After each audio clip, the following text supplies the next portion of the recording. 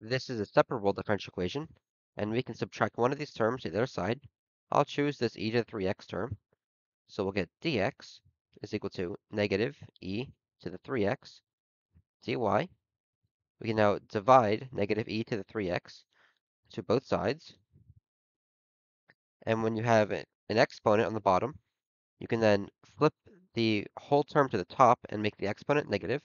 So it'll look like this. It'll be negative e to the negative 3x dx. This will be equal to dy. We can now take the integral of both sides by using u sub on the left side, setting u is equal to negative 3x. Du will be negative 3 dx.